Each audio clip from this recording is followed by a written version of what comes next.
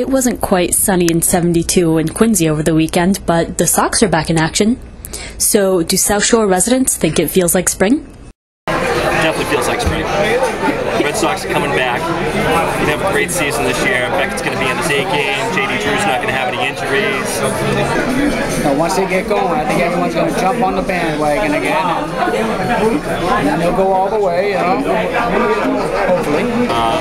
See what happens. Manny's not playing, which is good.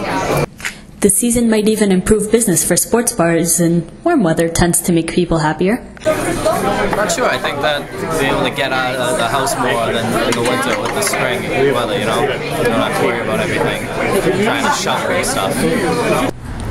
We'll wait winter out and see.